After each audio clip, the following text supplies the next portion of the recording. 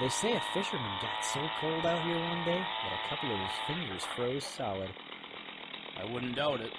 And then his fingers broke right off. I wouldn't doubt it. And then he used them for bait and caught a huge walleye. I wouldn't doubt it. You wouldn't doubt it? The last guy I told that story to was sure I was making it up. Well, I wouldn't believe that frozen fingers for bait story if I...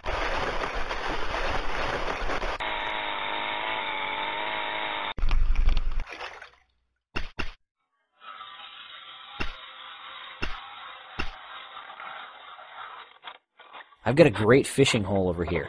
I'd let you have it for $5.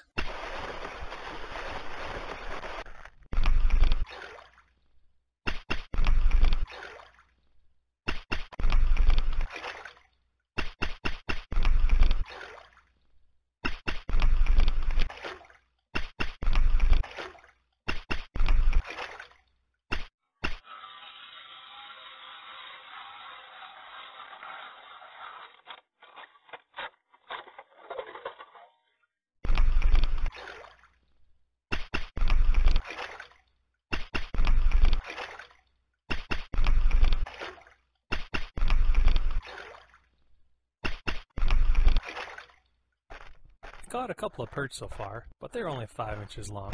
Not worth keeping. What? Aren't you forgetting something? What do you mean? There's no minimum size here today. And perch are worth 50 cents an inch. They're all going to die anyway, so you should keep every fish you catch.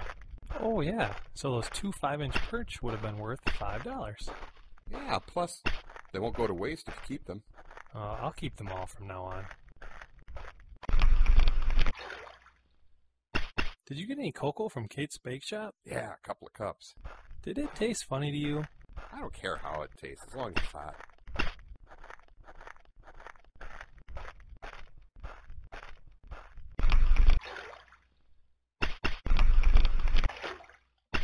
I've got lots of extra bait. I'll give you a bunch of it for your biggest fish.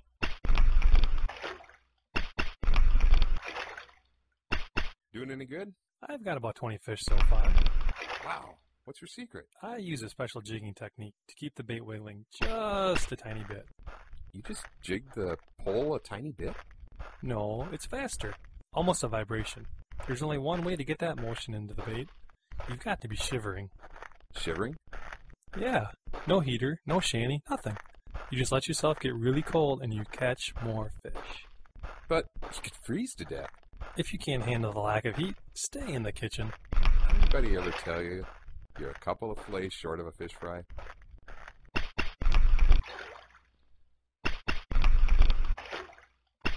Having any luck today? Nah.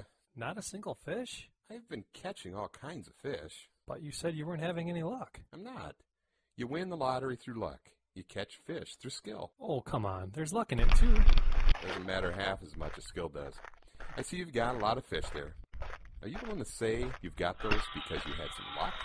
Nope. So it was skill. Nope. Then how'd you get the fish? Money. I bought them off the guy over there. He didn't know what they were worth. So how much are they worth? Not much. Hey, I'll give you $50 for that pike you've got. $50? Sure. This is my lucky day.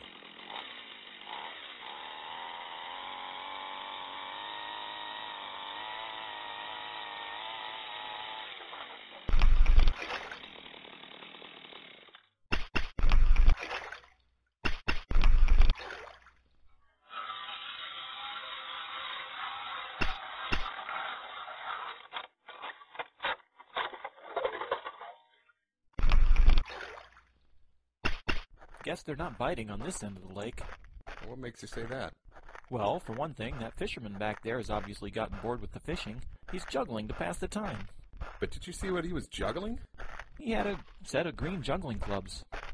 Those were frozen walleyes. On second thought, maybe this end of the lake will be good. But I wonder why he was juggling. Probably ice building up in his brain.